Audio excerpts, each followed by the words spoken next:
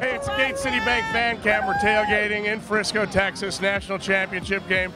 Look who I found, Jerry Rosberg. And by the way, look at that. Baltimore Ravens. Just the only ring gear I had. Well, hey, I just retired, right?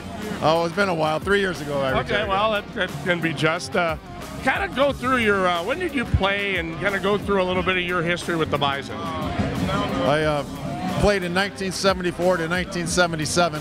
Yep. I've got a number of my teammates here: Greg Scarborough, Al Sukup, Ward Arnston. The guys reuniting here. Yeah, it's been a great deal of fun. It's my first chance to be at the championship game. Yeah. Oh, it is your first as well. I've been working. Yeah, it's my first as well too. But I suppose you're always busy. And then how did transitioning from college into the pros work? It was really great. I was warned when I was leaving college. They were saying, like, well, you're not going to like pro football because these guys don't listen.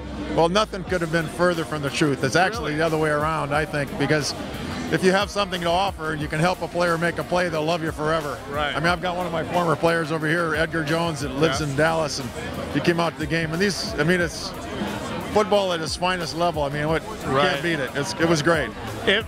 Aside from the X's and O's, what is one of coaching philosophy that's kind of your favorite overall? That you just be honest.